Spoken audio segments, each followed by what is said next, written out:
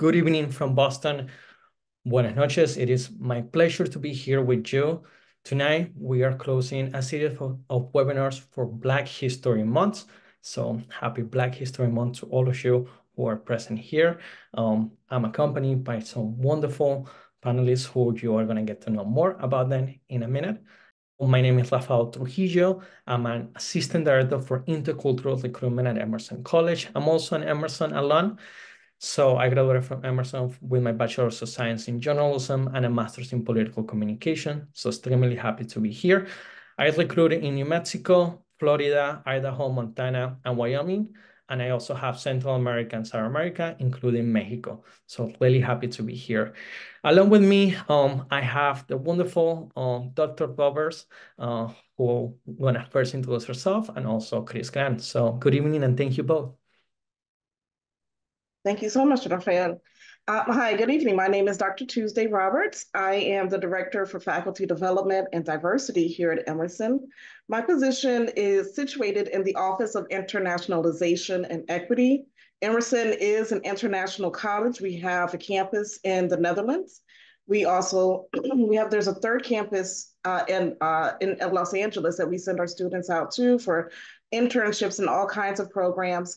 We also receive international students and scholars, and so part of the office that I'm a part of supports those students with pre-orientation and ongoing support as they navigate school, as they navigate life here on campus and in Boston.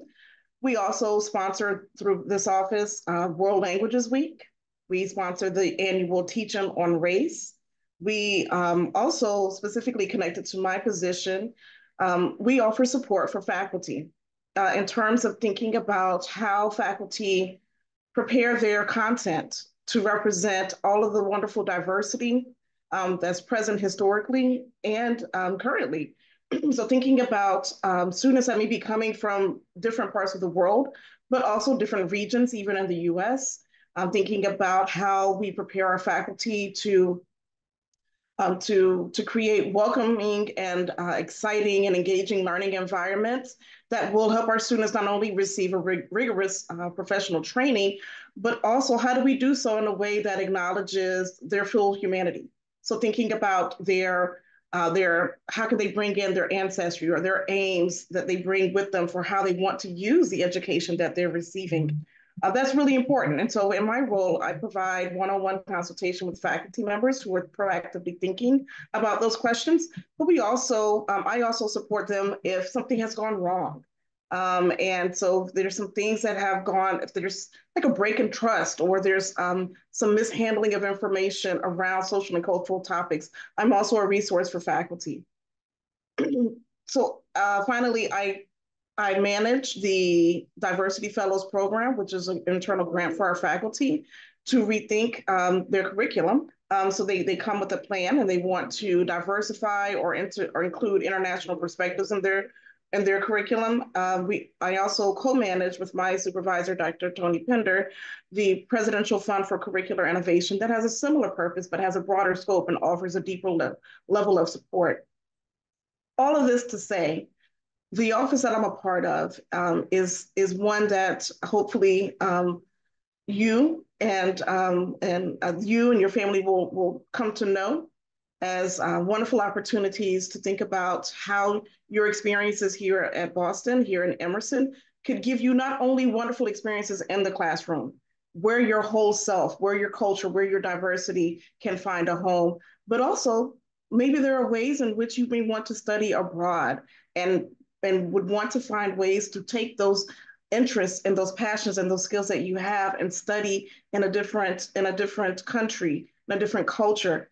We also can help you find money for that if that's a question. Please don't take yourself out of that, because education doesn't just happen in the classroom. Education doesn't just happen in the US. Knowledge is worldwide. Wisdom is worldwide. Professional training is worldwide. And we want you to know that we are here to support all of you to explore all of those possibilities.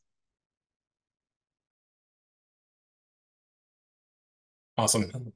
Hello, good evening, everyone. My name is Chris Grant. I use the He series. I'm one of the directors in the Office of Student Success.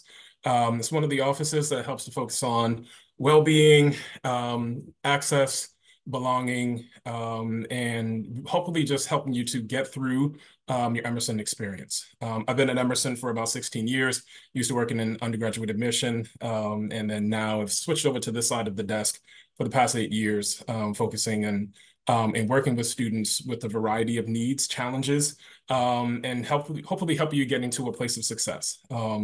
I like to say jokingly, but I mean this with all seriousness. Every day that I walk into Emerson, I try to live up to my job title and our office title, and really trying to make sure that students, as they think about Emerson, as they go through the Emerson journey, as it becomes more real, more than just what you see on the webpage, more than what you're getting out of webinars, more than just the things that we send you via email. We want to make sure that it really lives up to what you expect it to be. And that honestly, that you get that return on that investment from the time that you walk in to the time that you walk out. And we're that office to help to kind of be that bridge within for you. We never want to tell you what to do, but work with you and tailor fit whatever you want your experience to be, and hopefully try to make it become that. So our office is really designed to look at some of those academic, social, emotional, financial needs and challenges that might pop up and might arise, and figure out ways and figure out what are the programs and resources and services that we need to have in-house, and also to work in partnership with our other offices to make sure you feel that network of support throughout your time. In our office, we have a few programs. One being that you might hear about in the next few months. It's called Immersion. And that is a one credit course that you will take either during the summer or during the fall before you enter, or while you enter, that will help to provide some insight to some of the things that might come up during your time at Emerson. And so we focus on a variety of things, variety of tips and strategies that can help you to get through those sort of hard months, and make it less of an uphill battle. We want to make sure that nothing is cloaked and veiled at Emerson, and try to bring about just a little bit more transparency. So you know what's going on, so you know what the Emerson microcosm is like and how you can fit within that, but then also figure out ways in which you can add to the environment as well. And so that's something that will come up. It's a great course to take over the summer before you arrive, so you have a good understanding of what you're walking into. And so you'll get additional information about that. Highly recommend that, but of course you can take it during the fall. It's just a couple of times per week, and you finish up in about 7 weeks during the fall, and I highly recommend that. Also, just in terms of the things that I do within the office through access and belonging, we run a first generation program for students who will be first in their family to either go to or graduate the college. And so we have a resource where students can come meet each other, meet our staff members, and just get tips again, just get that insight. So if you are sort of taking that baton from your family and trudging forward, and sort of creating your own path, we want to help to be that guide with you. We want to sort of be that guiding light for you. And just so that you don't feel as if you're lost, you don't feel as if you have to go about this on your own. We say that even though you are first, you are not alone. And we want to make sure that you're getting this degree with Emerson, and that you're not just an Emerson ID number, just kind of walking aimlessly throughout campus. So let us know what you need. We run workshops every month and socials so that you get to meet each other. First generation is one of those hidden diversities that you really don't see. Not many people wear that as sort of like a t-shirt, or you see that on the exterior. But we want other students to know each other and know that they have the support needed to be able to get through. We also run a few programs dealing with financial and food insecurity. So students, when they're coming to Emerson, they might not realize just the level of finances that they actually do need. And so we try to be a support for students who might be facing some challenges. So we have an in-office food pantry available for students on and off campus. We have a student assistance fund, which is an emergency-based fund for students who might be facing some sudden changes in their finances, sudden changes to their family circumstances, and need just a bit of help just to get them through. And we have that available. And then we also, that we just restarted up is the Men of Color Initiative. So students who identify as a male and a man of color, we run a program for students as a community of staff, faculty, students, and hopefully alumni that will come together, meet, and again, just to build that community and just to know that you're not alone. And almost counterintuitive to what we do as far as retention and Office of Student Success, we also service those who might be thinking about leaving, taking a leave of absence or withdrawing from the college, but we also want to make that as smooth as possible. So in essence, our office is there to help you to succeed as a human, not just as a student, not just as an Emerson student, but really just try to make sure that we can address your need. We try to make sure that we can talk to you one-on-one, and whether that's meeting us in the office, over Zoom, over the phone, through emails, you can contact us at any time. And if you have any questions, you can reach out to us even before you arrive about some of the services that we offer. And I'll just drop into the chat our webpage, just so you can see some of the services that we have to offer. And we're looking forward to meeting you very soon. Thank you, Tusa and Chris. That's a wonderful presentation of the work that you do and your departments are engaged. And once again, to all of the attendees tonight, thank you so much for being here. If you have any questions, don't hesitate to use the Q&A bots to submit those questions so our wonderful panelists can answer them and also give you a little bit more context. So there was a lot of good information shared, and I want to speak specifically about belonging. As we know, we have students from all over the world and also all over the United States. So under different communities, you have your community inside of the classroom for those people who might be within your same major, meeting people from other majors in those liberal art courses.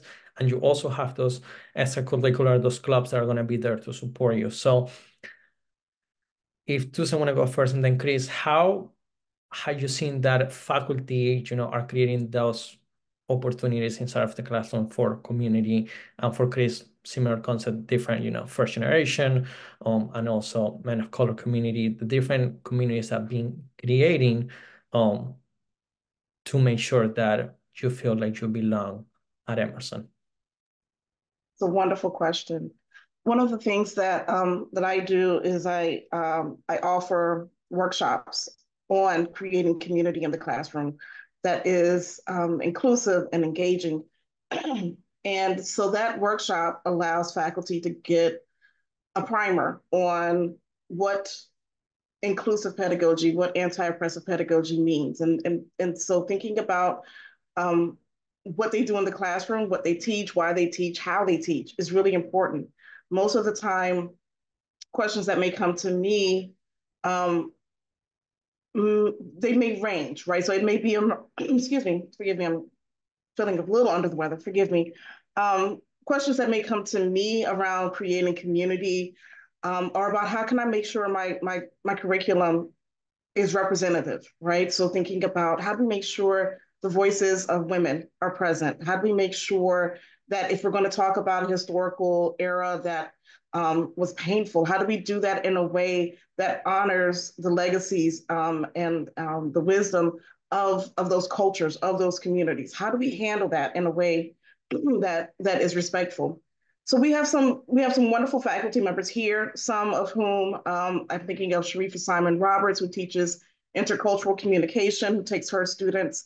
In addition to thinking about communication and discussing how to have conversations across areas of difference, she also takes her students around to different sites in Boston, right? To actually learn about some of the culture that we have here. Most people remember or know that we are right on the Boston Common, but on the other side of Boston Common, if anyone has seen the movie Glory, the place where those soldiers would have signed up is literally on the other side of Boston Common. It's called the African Meeting House, and so she takes her students around. So that's one example.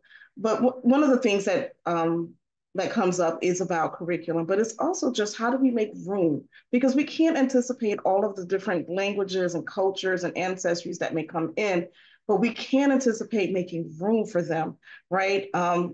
So that's one of the ways that I see faculty fostering community. I also offer a workshop on community agreements, learning community agreements. And that went over pretty well this earlier this semester. And the main difference that I hope that would benefit students is that I was telling faculty members, there's a difference between learning alongside someone versus learning with someone. And if I want to learn with someone, I need to take the time to actually learn about them and to learn together, figure out how do we do this thing together. We don't have to end up with the same thoughts. We don't even have to enter with the same opinions. But how can we learn together and grow together? And so then it shifts from being a classroom, which as a lifelong educator, that's important to me. I consider the classroom to be a very special space.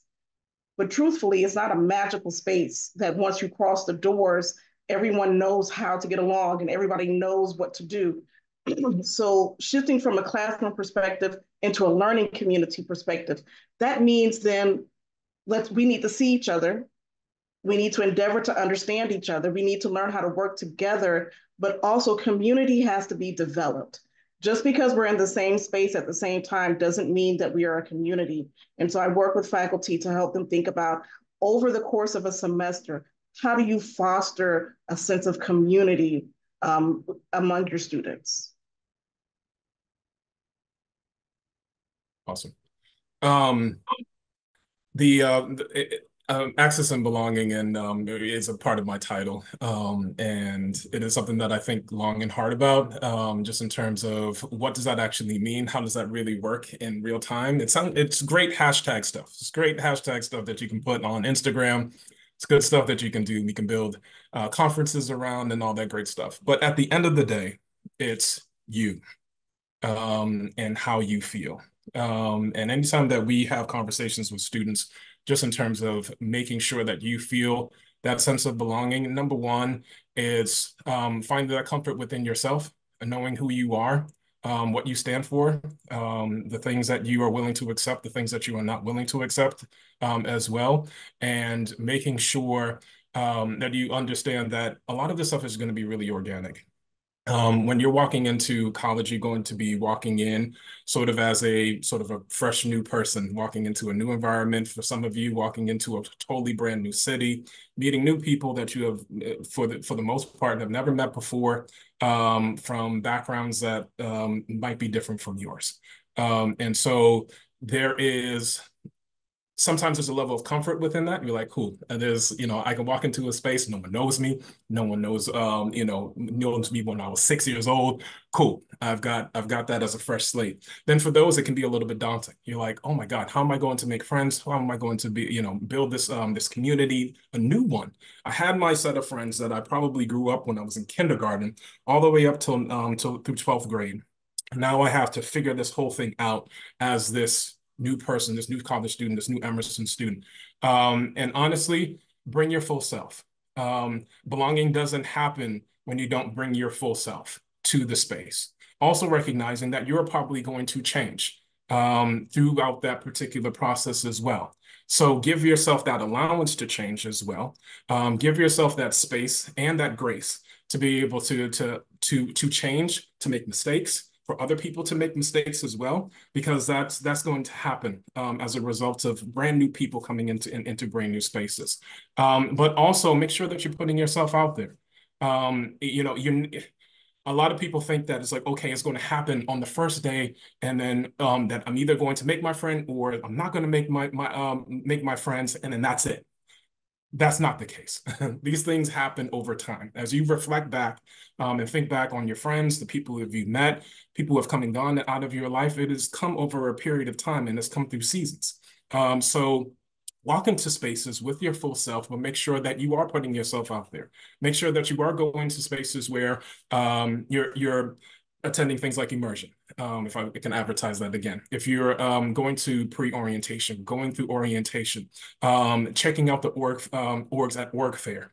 These are the things that you're going to, we have an organization fair that is created by students who are running organizations. And it's almost like it's like a fair where you can window shop and meet people. You're going to meet people within your department with the same ideas and passions that you have, whether it's marketing, film, performing arts, or you might be an extrovert or an introvert. I'm an introvert, naturally. And so there's people that you might be able to meet who might be a little bit more quiet and prefer more quiet things. And you're like, okay, cool, we're going to be buddies. There's people that you're going to meet within your dorm, within your floor. There's floor meetings that you will have within the dorms as well. So there's a lot of different types of engagement.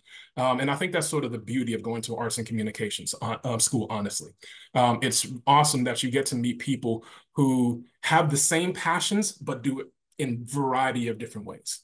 And so you'll be able to meet your people. You'll be able to meet your flock.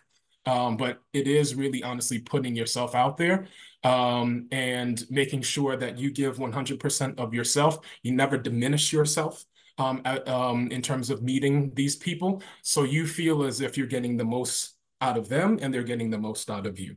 Then you will truly feel as if, like, okay, great.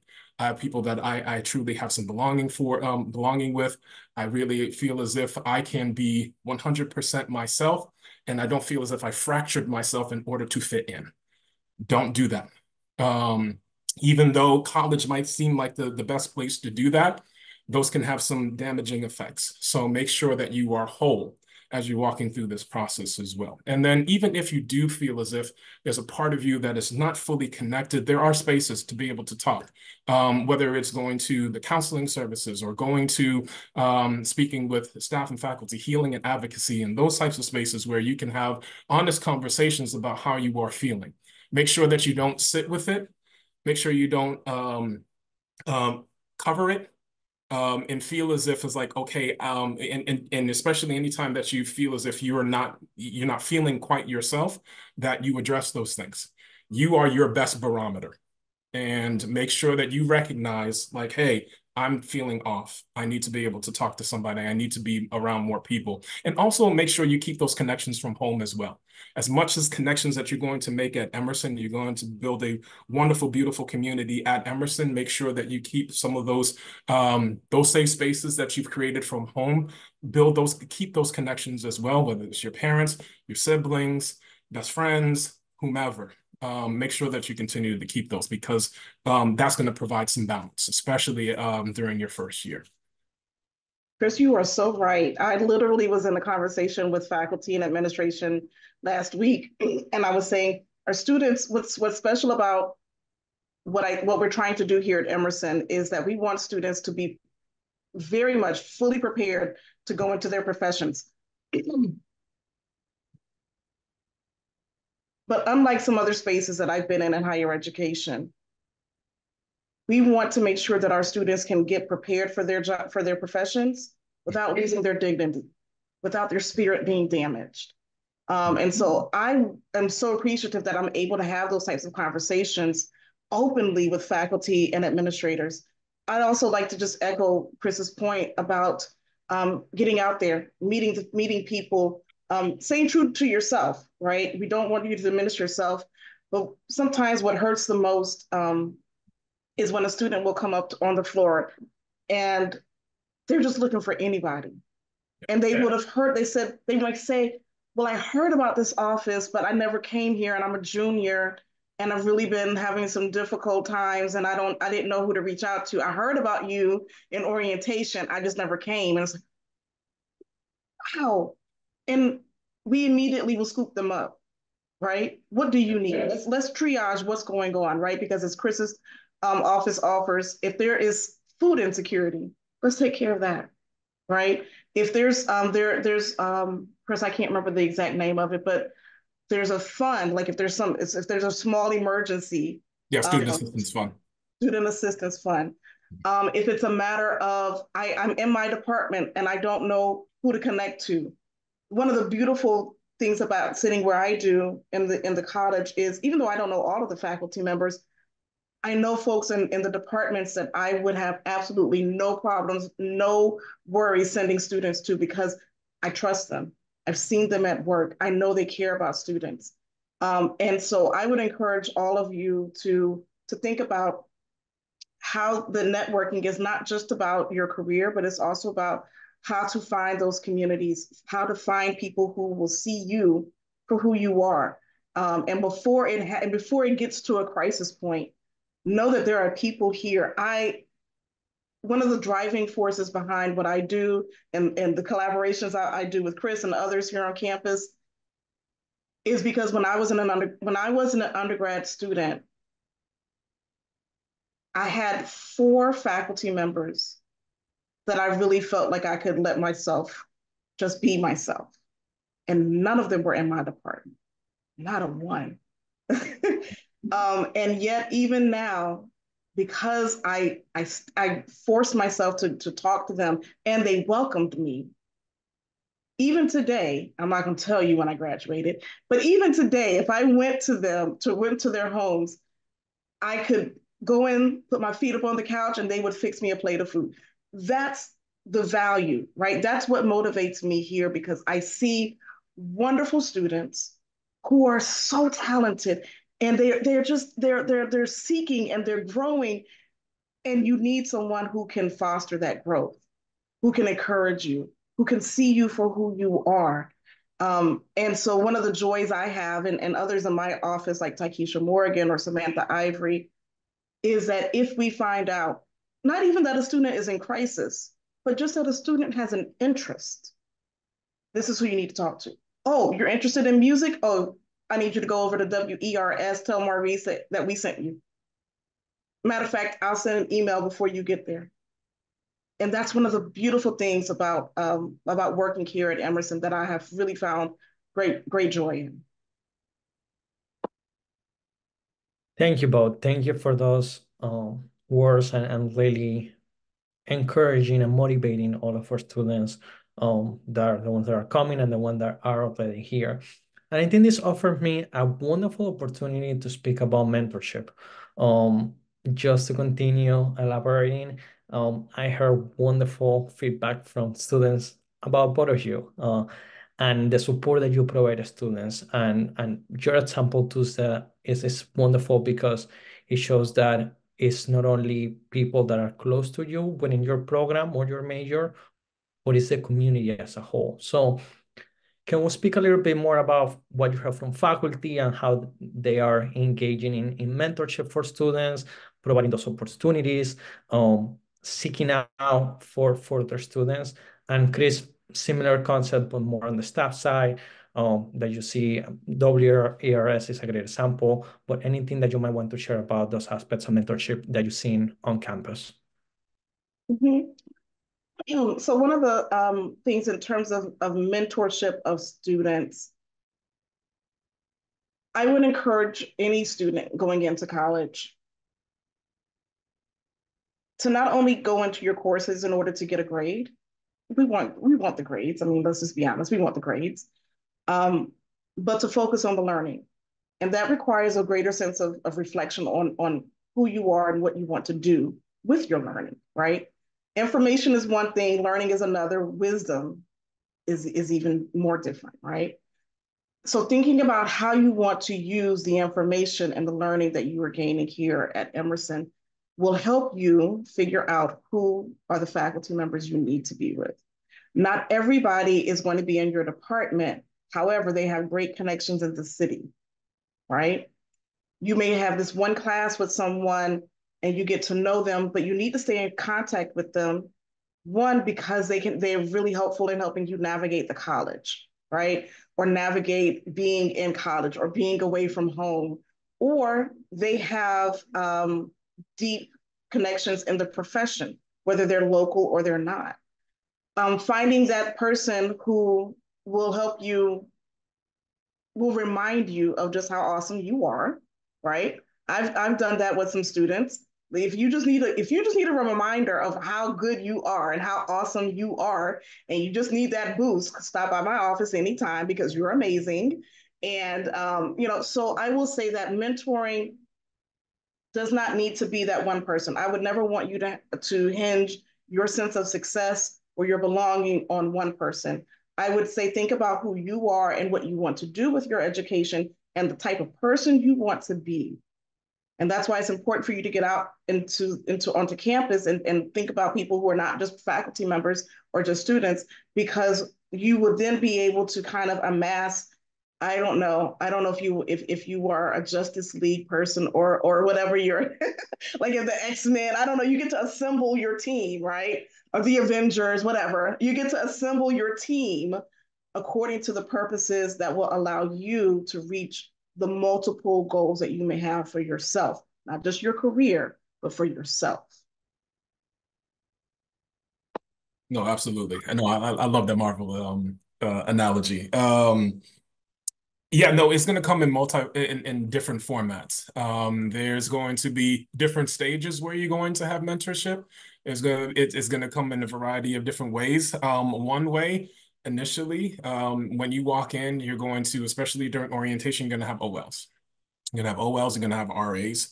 You're going to have those folks who are going to be running your particular group for orientation, and OLs are orientation leaders. And they're the ones who will be kind of guiding you through the process, getting you from one space to another. You'll see them on campus. They'll help you with move-in and all the other kind of stuff. So they'll have student mentors. And so those ones who have gone through at least a year of the Emerson process and can then help to provide you with some insight of the things that they've gone through. That's going to be one of the first steps. Next, it's going to be academic advising. You're going to meet with academic advising. You're going to have some folks that you're going to connect with, those who are going to be able to give you some insight as it relates to your coursework, and people that you might build a rapport with. And all these people that I'm mentioning, these are people that you may not always be tight with. I'm not saying that you're going to be BFFs, that you're going to follow them on Instagram, none of that stuff. This is all I'm just saying, that these are the people that you're going to meet along the way that you might build a rapport with, build a relationship with. But I just want to let you know, just so you can keep your eyes open, and then just allow the relationship to grow organically. Next, what I highly recommend, and what a lot of students don't take advantage of, is office hours for professors. Those things are going to be on your syllabus. You're going to get a syllabus. You're going to receive information regarding your class for the upcoming semester. It's going to give you information about the coursework that you need, textbooks, your tests, all that other stuff is going to be laid out for you. On that, and in other spaces, is going to let you know when you can go see that particular professor and go to office hours. I can't tell you how many times that we've had conversations within our office where professors are just sitting there by themselves during their office hours because they have no one to talk to. Just know that they're lonely too. Just so that you know that you have an opportunity to cast away that loneliness. You can walk into that particular office and have a conversation. It could be either about the class, coursework, things that you love, things that you're having some challenges with, but also about what they do. Most of our professors are professionals in their field, and that's huge. And I think that's really exciting to have that, someone who is sort of that connection between you right now and the field that you want to get into. And even just bringing up, hey, I'm just thinking about doing this in the communication field when I get out. I know that's many years away. Put it in their ear. Like, you never know what that could stir up for them. It's like, you know what? I have a colleague that's doing that exact same thing. Make sure that you figure out your elevator pitch along the way, so that when you're in front of people, that you can deliver that to them, and then they can take that and be a messenger for you. Sometimes you can't work for yourself, but you can allow someone else to do the work for you. Some people have their foot in a door that you are basically on the road of that house, and that person can get you into that door. Be that invitation, be that connection, and hold you in them through that door. So make sure that you are going to that. These professors and the department heads also do departmental events. Go to them, check them out, see who they're bringing in. If they're bringing alumni, other professionals, someone that is really connected to your field, make sure that you go into those things on and off campus. And then there's alumni. We have our own LinkedIn called Emerge. So you can create your own profile now, or at least when you get started at Emerson, and you can build your profile. and you can connect with other alums that might be in your field, and they want to. I think that's the great thing about a lot of our alumni. They love connecting with other Emerson students because of the journey that you're going through. They've also gone through, and they know the education that you're going through is the same thing that they went through. And knowing that you're a little smart cookie that they can bring to their realm and into their area, into their office space, and knowing that you are not going to mess it up. You are actually going to add value to that space. So these are all different types of spaces, all different types of things that you will get, including the staff and faculty in here. There's people with passions that you would never know. The people, even to Dr. Tuesday Roberts, there's things that she's doing outside of her work that she's like, you know what? Even just having a conversation with her, she'd be like, you know what? Come on. I will get you into that space. Let's just have a conversation. And even if I don't, I know somebody else that will. There's people who genuinely love their job and not just their job just because of their title, but love helping people. And that's what we get our satisfaction from. So let us know what you need. Be vocal about it. Don't be shy about it. Never be shy of who you are and what you want to do. Because the more that you throw that out, the more you throw it out into the universe, the more that you're confident, you're like, you know what? I'm just going to throw darts and see what lands. Things will start flowing back to you. So don't be afraid of that. Rafael, if I may, you mentioned mentoring, but I think earlier we talked about belonging, and I want to, something I forgot to mention, a connection between belonging and access. So as a former high school teacher, I was accustomed to working with staff members who developed and helped students who had IEPs, individualized educational plans. The thing about going to college is those IEPs don't follow you, right? So if you needed, through your IEP, you needed a separate testing space, or you needed extended due dates, or you needed your lectures to be recorded, or you need whatever it may have been, right? Visual impairment or hearing impairment, whatever it may be, right? Those things don't follow you to college. And no matter where you go to college, you will need to self-advocate. All colleges will have an office. Ours is called the Student Accessibility Services Office. There it is. The link just popped in. Thank you. They have been wonderful allies whenever I've needed to contact them. You would be able to work with, you'd have one person that you would work with over time that would help you think about the accommodations you would need across your multiple courses.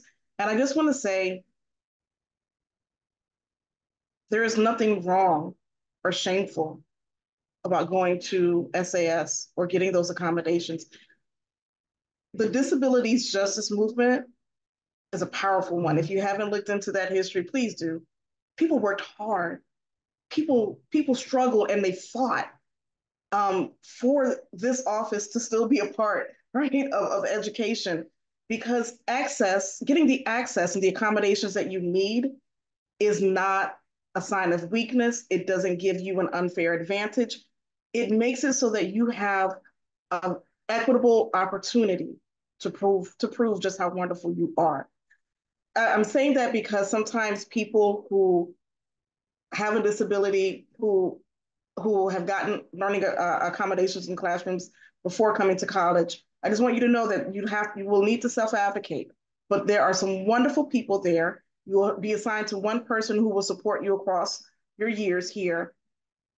And I don't want your sense of belonging or your sense of success here to hinge on you hiding something that is not shameful. And so I just wanted to bring that up because I think that's another aspect of belonging and access that that topic doesn't always get brought up. No, thank you, Tuesday. It was beautifully said. And just to expand a little bit more on that, the Student Accessibility Services is a wonderful resource on campus. You're going to be working with them. You can start working with them during the summer, communicating with them if you had any plans prior to coming to Emerson. If you would like to continue those accommodations and those resources, you can try for a semester and say, you know what, I feel ready. I don't think I need them anymore, and go fly solo.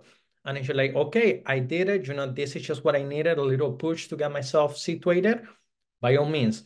if you said next year, maybe, well, like this class really requires a lot of reading, or there's a lot of discussion from the professor, I might want to have a little bit of support in this class, you can go back and ask them, look, this class is really challenging in this way.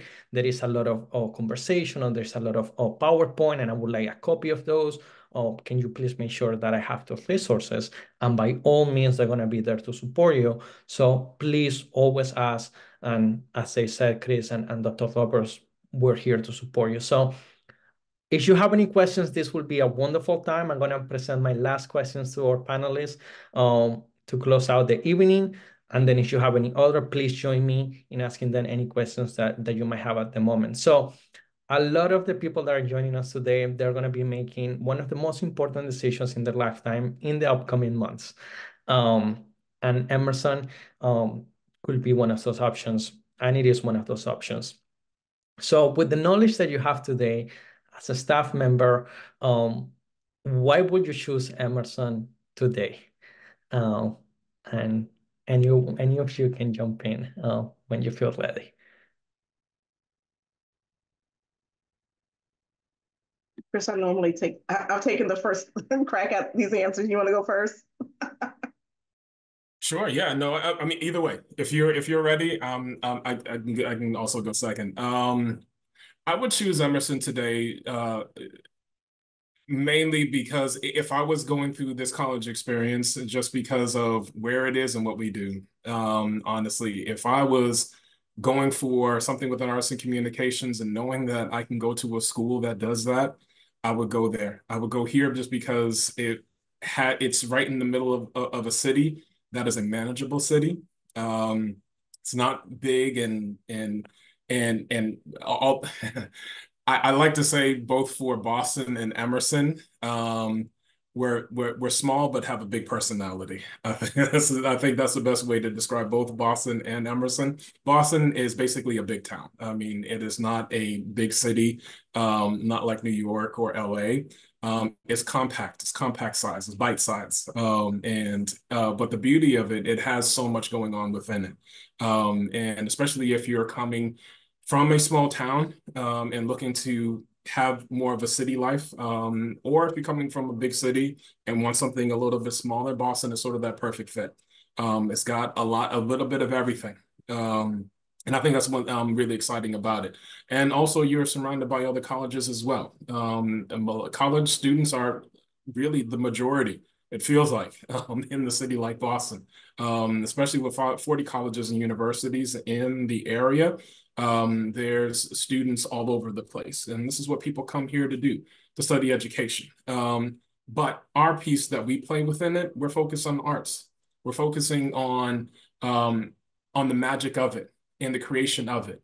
And I think a lot of people just see it just on the surface level. The people just see the tip of the iceberg and what you see on stage, on screen, in the papers, in magazines, and really don't understand the essence of what it takes to be able to get those words, to get those things, get those people up on the stage. And you all are it. You are the people, you are the backbone of the very thing that our society really leans on. We lost a lot of that during COVID. I think we lost a piece of ourselves because of the things that had to shut down as a result of that. And we saw how important it was and how important you are. And I think this is the reason why you come to a space like that. And it's like, you know what? We went through 2 years of putting that to the back burner because we needed to focus on health. Now we can go back at it, and not only go back at it even stronger, but we can have a revolution and a renaissance within it. Now we can recognize what are the spaces and who are the people that need to be in these spaces. And I think that's the most exciting part. We recognize that there was a lack of diversity, and we recognize that there is a lack of things that are available to students. And so we want to make sure that students are aware of, we want you in those spaces. We are that bridge to get you into those spaces. And so come into that space knowing that you're not only going to meet some wonderful friends, but those are going to be your future colleagues. Those are the going to people that you're going to be pulling up. And so that's what I would say. That's the most exciting part about being here and during this time. We are moving light years ahead, just in terms of sort of the next stages of arts and communications. And to be a part of that, man, that's something exciting. So we live vicariously through you. Dr. Roberts and I don't are not on stages, except for like maybe a webinar or something like that, or talking and through conferences and things like that. But we can't do what you do, and we get to see you do your passion firsthand. So I would say that's the reason to come, and we're excited to watch you flourish as a result of it. For me, when I was making my decision about where I wanted to go to college, first of all, I wanted to focus on institutions that have a proven track record of success. So it didn't matter if the School of Engineering was really strong. If the School of Education was not strong, which was the one I needed to be a part of, then I didn't choose it. So let that be part of what you use as your barometer. Is there a proven track record? Can I accomplish what I want to accomplish there? Once you've got that, then you start thinking about the community. Because you can have the greatest dreams and they can have the programs and they can have the track record of success.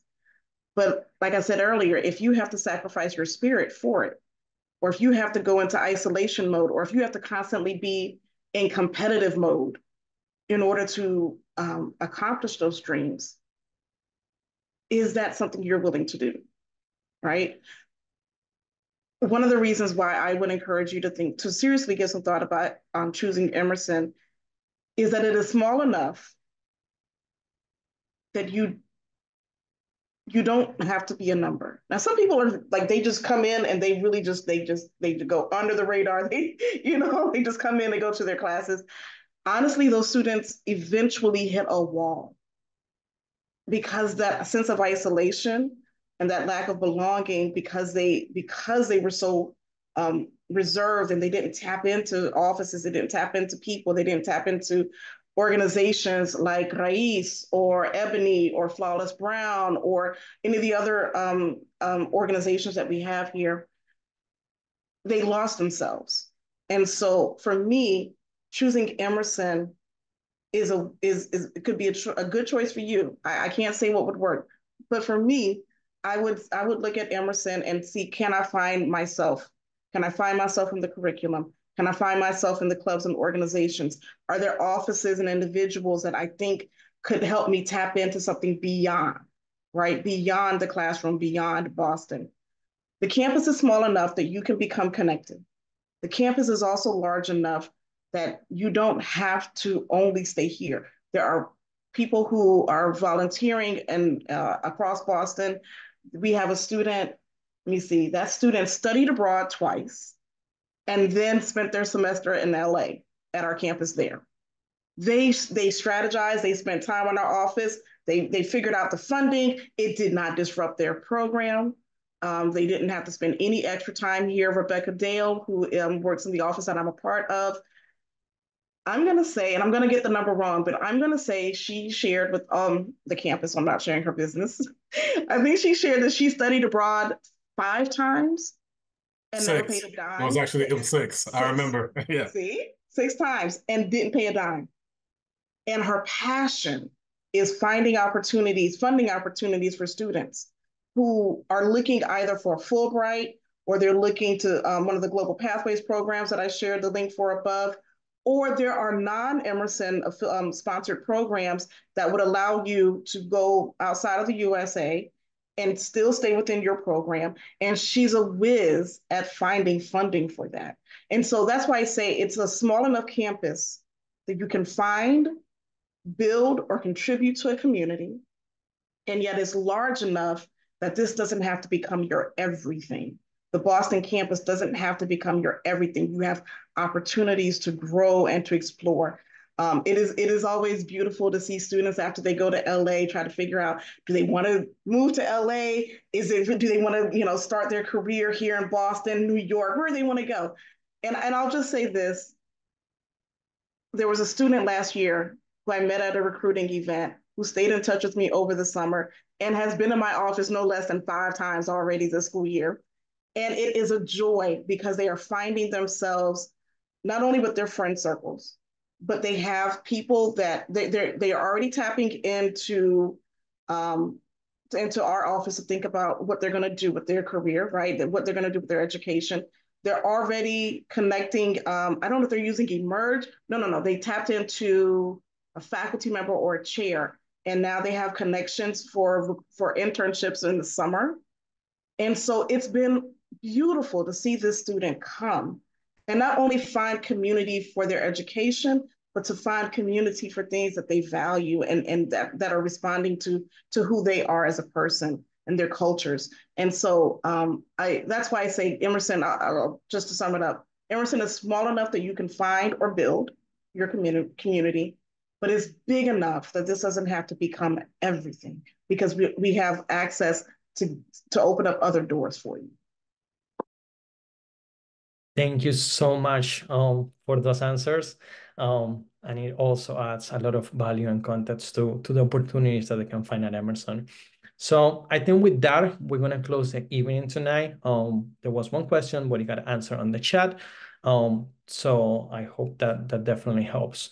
With this in mind, we are closing the Black History Month series. So once again, happy Black History Month. We're on the eve of Valentine's Day, so happy Valentine's to all of you as well, that you get to celebrate. Not only is a love holiday, but also a friendship. So always share the love with those around you and those that need it the most at any point. So I encourage you to do that. Lastly, this is just one of many opportunities with you to engage with us at Emerson. As I mentioned earlier, we're going to have Picture Yourself at Emerson in about 11 days here in the Boston campus. Also, it's going to happen in April. We're going to continue to have webinars and Picture Yourself virtual during the mid-March. It's going to be coming up. So please pay attention to your email. Also visit the website. And also we have class visits. So if you're ever in the Boston area or you want to visit Boston, you have opportunities to see classes, sit in one class, and be able to experience what will be your future here at Emerson. Visualize yourself. So I wish you a beautiful evening. Thank you so much for your time today. And we hope that you stay in touch with us. Take care and be safe. Buenas noches.